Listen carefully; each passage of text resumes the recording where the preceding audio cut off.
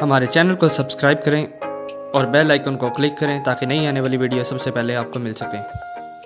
बिस्मिल्लाहिर्रहमानिर्रहीम, अस्सलाम वालेकुम। आप देख रहे हैं बर्ड केयर चैनल और मैं हूं आपका दोस्त वसीम अहमद। जैसा कि आप देख रहे हैं कि आज हम आपको रिंग नेक को राह को फीड करने का तरीका बताएंगे कि आप किस तरह रिंग नेक को राह को फीड करा सकते हैं। जैसा कि आप देख रहे हैं कि ये एक ब्रीडिंग सिरिंज है और उसके साथ पाइप लगा हुआ है जिससे अपने बच्चे को आप फीड करा सकते हैं। आप बताएं कि ये तरीका क्या आपको ठीक लग रहा है। मेरी नज़र में तो ये तरीका ठीक नहीं है। उसकी वजह क्या है कि जो फीडिंग स्टेज है वो तो ठीक है, लेकिन क्योंकि जो पाइप लगा हुआ है वो काफ़ी ज़्यादा लंबा है और लंबे पाइप की वजह से हो सकता है कि ये पाइप उसके स्टमिंग में लगता हो जाके इसका सबसे प्रॉब्लम हो। तो आपसे रिक्वेस्ट है कि आप इस तरह का सिरिंज यूज़ करें, लेकिन इसके आगे आप जो साइकिल का वॉल है वो यूज़ कर लें या सर्जिकल जो है ड्रिप सेट प्लास्टिक का पाइप मिलता है वो यूज़ कर सकते हैं। इन दोनों के साथ आप इसे हैंड फिट कर सकते हैं जो बहुत ज़बरदस्त है।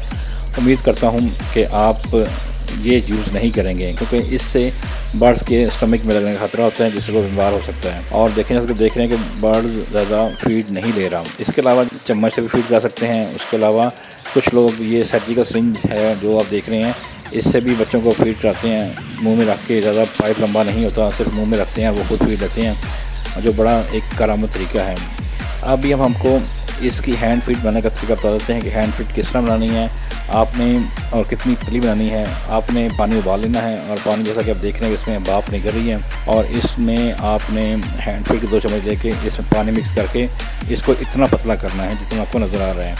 इससे ज़्यादा पतला आपने नहीं करना। और 7 सिरिंज पड़ी हुई हैं। एक मेडिकल वाली सिरिंज है टीका लगाने वाली, इसका साइकिल का वाल लगा हुआ है। दूसरा फीडिंग सिरिंज है जो प्रोफेशनल लोग यूज़ करते हैं, जिसके आगे ऊपर आई बटन में आप देख सकते हैं कि लाव बर्ड को, रिंग नेक को और राह को किस तरह हैंड फीड की जाती है। तो ऊपर आई बटन में वीडियो का लिंक शेयर कर दूंगा, मैं डिस्क्रिप्शन में भी लिंक दे दूंगा। आप देखिएगा कि क्या तरीका ये ठीक है या जो मैंने किया था वो ठीक है। आप फैसला आपने करना है और उसके बाद कमेंट बॉक्स में बताइएगा कि कौन सा तरीका ठीक है। आप जो पाइप भाई यूज़ कर रहे हैं वो दिखाते हैं आपको। ये जैसा कि देखें इसकी लेंथ तकरीबन 4 से 3-4 इंच है जो कि आगे से बहुत हार्ड है एंड से और ज़्यादा लंबा है। आप इसे प्रॉपर यूज़ नहीं कर सकते। अपने बर्ड्स का खूब ख्याल रखें।